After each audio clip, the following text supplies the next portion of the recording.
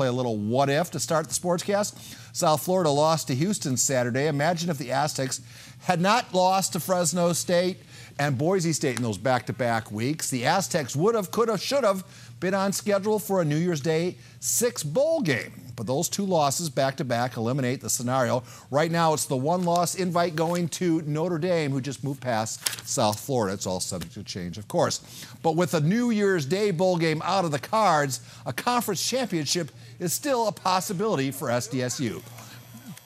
I think we've done a great job last week just preparing and just getting ready for the next opponent. So, I mean, I think we can just do that from here on out. We got to ride our own wave. That's what we call it. So, I mean, and that's something we have to develop. And I think we're getting the confidence back now. We're still thinking about win 22, so that's still not over yet. After every break, we say win 22 because it's still a possibility. You know, I think if they just help us out, I mean, we can be back right where we left off last year. All right, the Prep Picks Report Game of the Week Committee has adjourned. Here are the Week 11 recommendations. The fun will all start from the Battle of the Surfboard at Torrey Pines. Rick Willis is at the Discovery Bowl. John Soderman's down in the South Bay. Matt Gilson will be at Christian, and Brandon Stone will be at University City for the Paredes City Game of the Week. The Nelson Photo Pigskin Idol game goes to West Hills, and the Small School Game of the Week goes to Kearney at Crawford. We also save 4 big games for the Final 4, including the Holy Bowl between St. Augustine and Cathedral. Of course, Monday nights means Shaq's Pigpen. Here's the Week 10 inductee. We're at El Capitan High School this afternoon, where longtime coach Ron Berner needs a couple of wins to ensure that they're in the playoffs. And one of the young men they're counting on is a 6'3", 235-pound defensive end by the name of Antonio Olivieri. He's just big and strong. I mean, he's tall, he's strong, and he's relentless. He's constantly, his motor's constantly going. Antonio is probably the most versatile athlete we've ever had in Shaq's Pigpen. When he's not a defensive end or an outside linebacker, he's their starting quarterback. Well, I started out tight end at the beginning of this year, and our quarterback went down, so I came in. Then he came back last week against Valhalla, and then he got hurt again, so I bounced back at quarterback this week. Just this year, he's played quarterback, he's played H-back, he's played tight end, he's played slot, he's played nasty slot, he's played linebacker, nose, and he's played defensive tackle. I think it helps a lot because I can be put anywhere. You know, I just love playing the game of football, you know, so I do whatever it takes for the team to win. Chick-Fil-A, pony ball to 2, ready?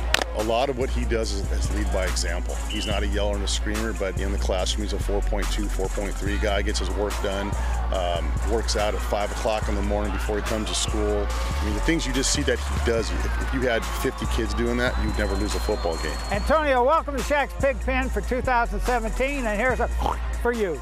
Thanks, Coach. What do you say we go to the Barnes Tennis Center for the Girls Open Division Championship between Torrey Pines and Canyon Crest? Ravens' Julia Heyer in the near court defeats the Falcons at Megan Tran 6-3. Heyer wins 2 of her 3 matches. Falcons' Leanne Hansen in the near court win all 3 of their matches. Torrey Pines wins 12-6. It's their 28th consecutive CIF girls tennis title.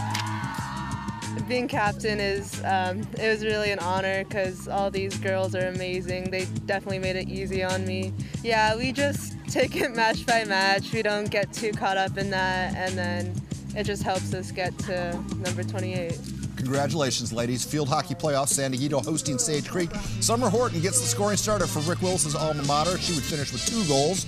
Later, it's Maya Goldschmidt doing the honors. She also scores twice for the Mustangs. 4-0, your final. Another one from the field hockey pitch. Hilltop and Eastlake squaring off with less than 9 minutes to play. The Tritons. Taylor Trope hits a slap shot that finds the back of the goal for a 1-0 lead. Coach is happy about that. 2 minutes later, the Titans' Olivia Sakamoto gets open in front of the net. She would score twice. She would score the other goal. The Lady Titans improved to 15-0 on the season. The San Marcos Chick-Fil-A hosting the 9th annual Discovery Bowl Challenge. Both teams, San Marcos and Mission Hills, they play Friday night in the Discovery Bowl, and both schools gathered in a spirited fundraiser. Proceeds from the night are divided between the 2 schools to help out their various causes. We love coming to show what we got. San Marcos has a little bit more student body than we do, but we give it to them every year. And it's just a fun way to kind of get to know each other better and just kind of show what the whole community of San Marcos is all about. Mission Hills. San Marcos High. Are you kidding me? San Marcos High. It's always been Mission. It's always been San Marcos High. Well, the cow looks upset. Last week, the former endurance athlete Shawn Welsh was in studio to relive that 20th anniversary to her infamous crawl, the 97 Ironman in Kono. Shawn also was promoting her Freedom to Live nonprofit, which included a Monday golf tournament. Matt Gilson was there. The same Shawn Welch who couldn't take another step at the 97 Ironman has devoted her life to helping those with spinal cord injuries take strides toward independence. My mom started it in 1982. She was an RN nurse and saw a huge gap in the system where people would leave the hospital and she would follow them home and saw that there was not a lot of success and the families had a lot of stress. So she said, you know, they need to learn how to become independent. There's two saints in the world. It's my wife and her mother. It's a foundation they built a long, long time ago, and it's purely from the heart, and it's to help other people. At Monday's golf tournament, Shawn and former golf pro John Schroeder are teaming up to raise money for her nonprofit, Freedom to Live. It started when they started to help my daughter Patty, who had her accident in 1996, and they've been unbelievably helpful to our family and my daughter in moving forward with her life. If you want living proof of how Freedom to Live can change lives, just ask Adam Hancock. I was studying to be an actor. It was a scene study class. There was a handgun being used as a prop, and it was supposed to be empty, but a bullet got left in the chamber and I got shot by accident. It's made all the difference in the world. It's like you can make efforts, you can get little pieces of the skill set here and there. It's sharing that knowledge, networking the resources.